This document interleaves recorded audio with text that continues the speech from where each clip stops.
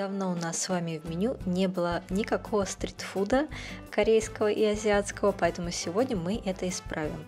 Пропорции будут приведены на 8-10 шариков, и нам потребуется с вами ветчина или сосиски 75 грамм.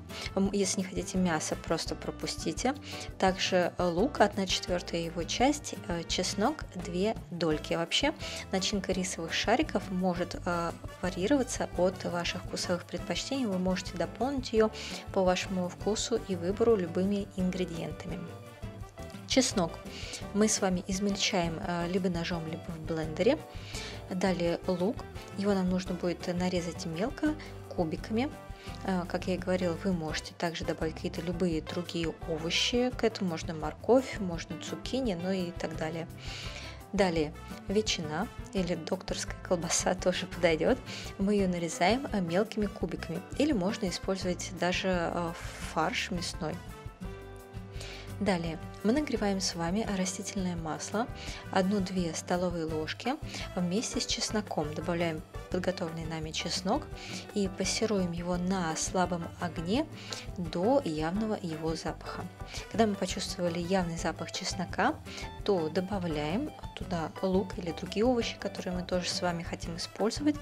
И далее готовим лук на среднем огне, все время помешивая до его полуготовности. Тогда после добавляем ветчину или, например, фарш, если мы хотим фарш, и готовим на среднем огне, все время помешивая до желаемой степени обжарки. То есть можно протушить, а можно и хорошенько поджарить по вашему вкусу. Затем освобождаем один край сковороды, делаем его свободным, и туда на этот край закладываем сахар, 1 столовую ложку, и затем добавляем соевый соус 2 столовые ложки. Вообще, в принципе, в данный момент вы можете заложить любой соус, какой хотите, добавить к этому блюду. Доводим соус до кипения и смешиваем с остальными ингредиентами. После этого добавляем отварной рис, белый, круглый, 1 пиала, около 200 грамм. Это уже остывший рис после варки. Делаем огонь слабым и все хорошо перемешиваем до однородности. Когда у нас рис хорошо пропитается с соусом, мы снимаем все с огня и остужаем. После того, как у нас рис остыл, мы делаем рисовые шарики. Я использую для этого пищевую пленку, но можно просто скатать шарики руками, надев, например, перчатки, чтобы рис просто не прилипал к вашим рукам.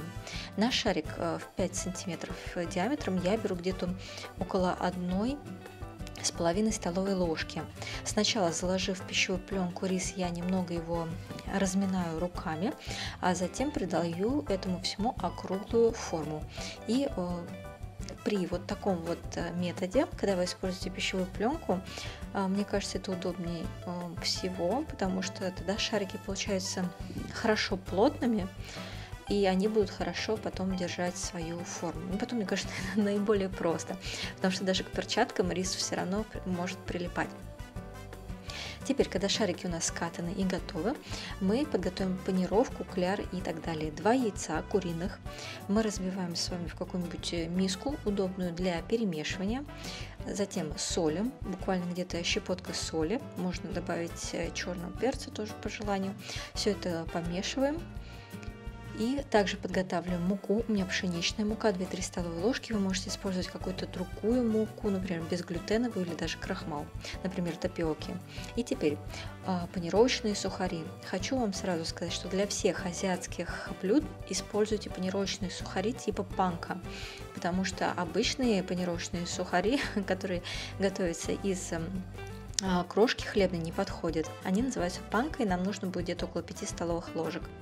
Сначала мы рисовые шарики обваливаем в муке. Делаем это не толстым слоем, и излишки муки мы отряхиваем. Затем нам нужно будет покрыть их яичной смесью. Для этого удобно использовать ложки. И нам нужно будет давать стечь излишком яйца с шариков. Затем покрываем шарики слоем панировки, просто обсыпаем их и катаем, и затем прижимаем шарик между ладошек плотно, чтобы панировка хорошо села на шарик. Это очень важно, иначе тогда очень много ее отвалится в процессе жарки. Это будет давать горелые куски панировки, она будет прилипать к шарикам. Итак, 8-10 шариков, где-то приблизительно в 5 сантиметров диаметров мы получаем. Вот где-то вот, как замерить, наверное, в полпальца. Вообще размер не важен, вы можете делать их больше или меньше, как вам нравится.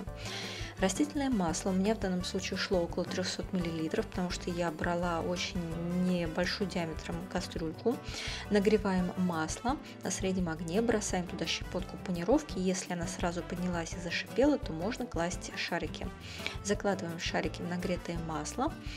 И если масло покрывает шарики целиком, то тогда их не нужно будет постоянно катать, а изредка переворачивать. У меня же масло покрывает не целиком шарики, поэтому я их постоянно катаю со стороны на сторону, чтобы они не сгорели, потому что они касаются дна.